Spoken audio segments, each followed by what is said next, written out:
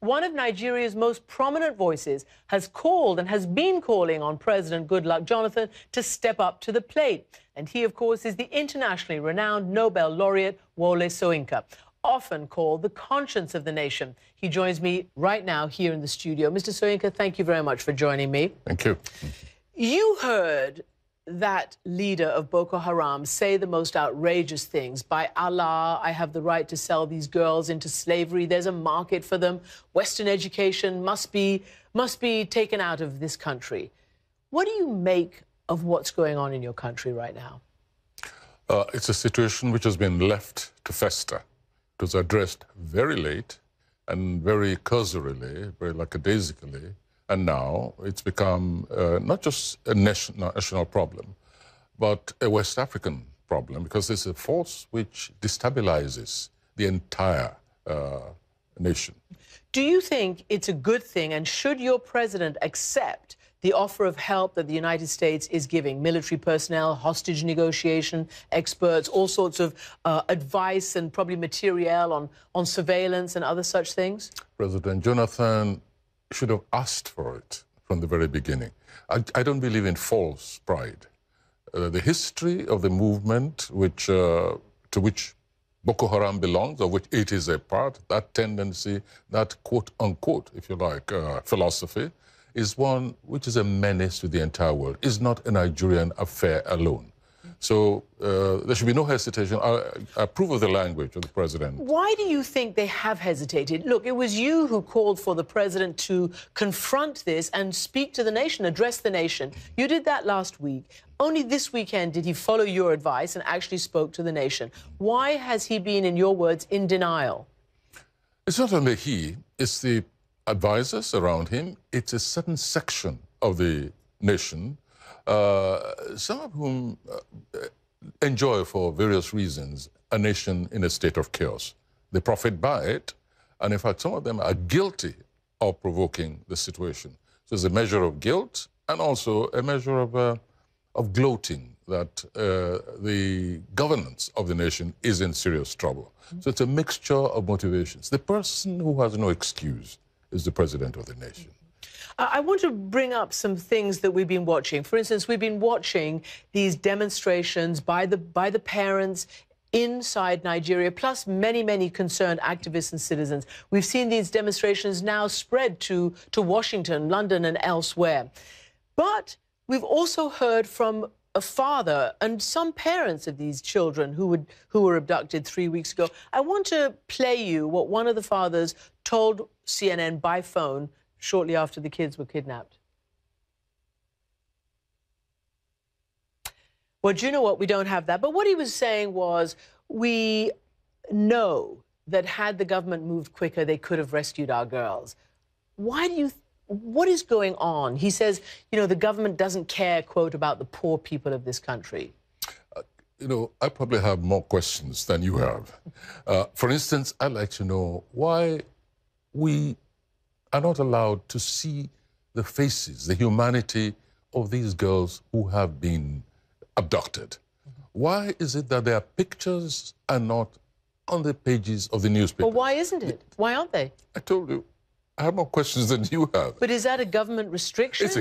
It's obviously a government restriction. This is a government which is not only in denial mentally, but is in denial about certain obvious steps to take.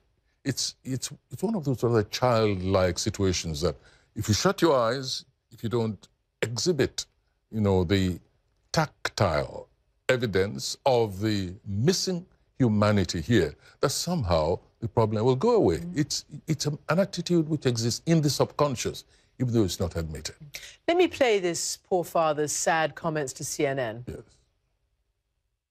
They have a donkey attitude concerning the poor people in the nation.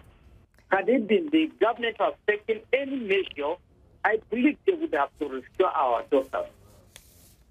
They waited until after 11 days. They have transferred them somewhere else. We parents, we don't know where our daughters are now. You know, when you hear his voice, and we just spoke about it, it really is. Does it make you feel sad? It's angry. It's really agonizing. Really agonizing. It's something which I never thought even though I've been warning for years, it's not, you know, for years about this menace, when it eventually escalates to this level, it's astonishing how one still feels, you know, literally eviscerated by the abduction of these girls. You are a Nobel laureate, yet I have said that you are the voice of a nation, maybe even a continent and a conscience as well.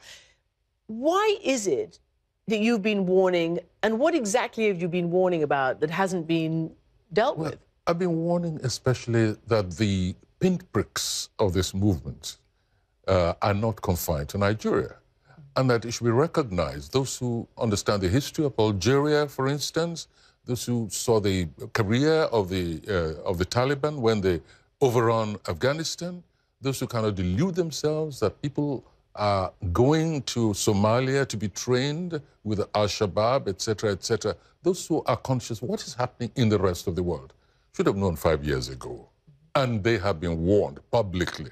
I've said it in lectures that the pinpricks you're seeing all over the world are consolidating into a situation of internal war, insurrection by this group. What will that mean for Nigeria? You are, after all, the most powerful economy in Africa, but there is terrible corruption. A lot of the oil wealth is siphoned off right as it comes out of the ground. What does all of this mean for Nigeria? Are you worried about it? Oh, very much so, very much so. And when we even talk about corruption, there's a need to specify also, because this revolt, if you like, this insurrection or whatever, began in a certain section of the country. And it indicates what has been happening to what eventually became the foot soldiers, the despairing Al-Majiri, for instance, who've been under the thumb of the militant mullahs and who brainwashed thousands of these kids who are foot soldiers. They're the ones who cannot think for themselves any longer. And those who started this movement, those who started, in fact, their soldiers are turning against them. They're out of control. The politicians who use that toxic brew of religion and politics to try and destabilize the nations, they are asking for help. Because those Al-Majiri who've trained elsewhere, who become radicalized even more than their handlers, understand that they are totally out of control, and they're on the first line of the victims. You call for the government, and the nation has called for the government to take action against Boko Haram. But, and I want to quote you something that the United States Special Envoy said last year when I interviewed him about this. He talked about the backlash because of government actions. He basically said, we have received numerous reports of mass arrests, extrajudicial killings, torture, and prolonged detention without due process.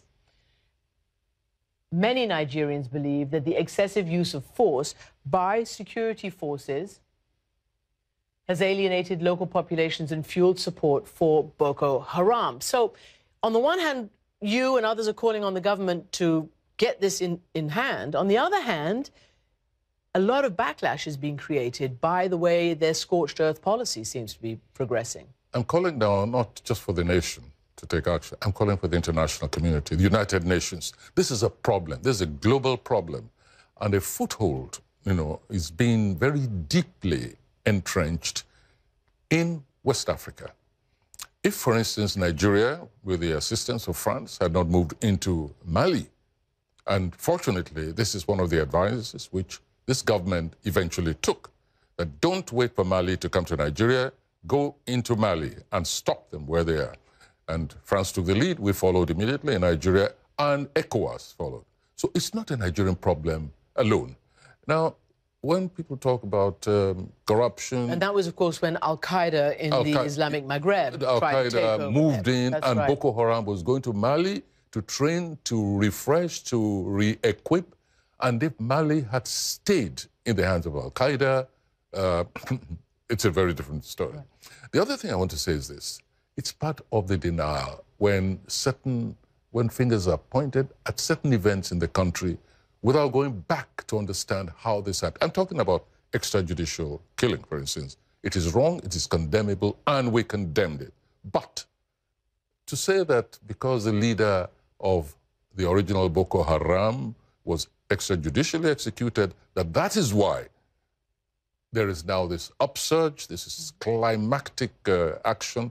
This is part of the self-denial, the denial of the real situation. This Yusuf was a killer, a butcher. He should never have been extrajudicially killed, I agree. But this event, this revolt started long before the extrajudicial killing. And the man that they're trying to turn into a saint now was just a homicidal maniac who killed non-Muslims, you know, at the snap of a finger, killed families and forced people to convert or give them a choice, convert or you be killed. Now today I read about, you know, this Yusuf as if he was a saint and it's only because, and people have the wrong kind of self-deluding piety. Oh, if only he had not been touched. This is nonsense, and the world is being deceived.